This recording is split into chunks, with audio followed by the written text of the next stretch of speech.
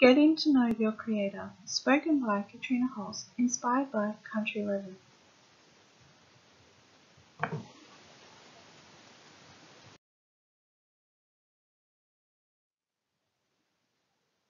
I'm excited to inform you of Jesus Christ.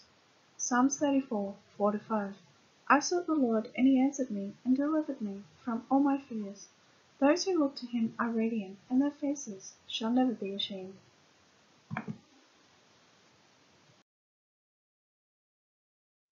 I love Jesus because he saved me. Psalms 23:4.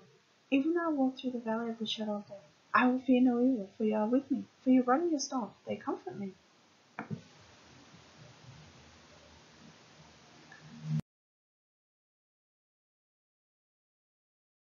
My hope. Psalms 27:1. The Lord is my light and my salvation. Whom shall I fear? The Lord is a stronghold of my life. Of whom shall I be afraid? Psalms 46:1-3. God is our refuge and strength, a very present help in trouble. Therefore we will not fear, though the earth give way, though the mountains be moved into the heart of the sea, though the waters rage and foam, though the mountains tremble at its swelling. Isaiah 41:13. For I, the Lord your God, hold your right hand.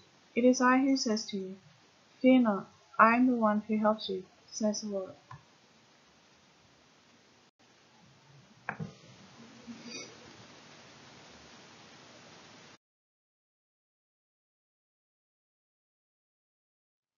Jesus helped me overcome. Luke 14:27. Peace I leave with you, my peace I give to you, not as the world gives, do I give to you. Let not your heart be troubled, neither let them be afraid.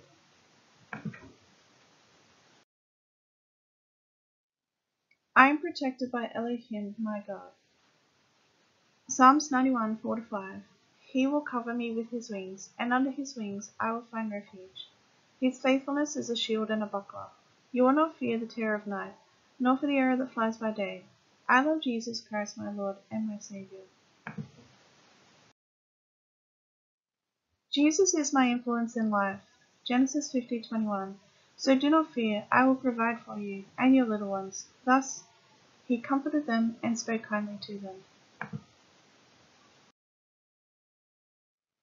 I hope you feel his love for you too. Deuteronomy 2:22. You shall not fear them, for it is the Lord your God who fights for you. I never doubt the Bible. I give my questions to Jesus in prayer.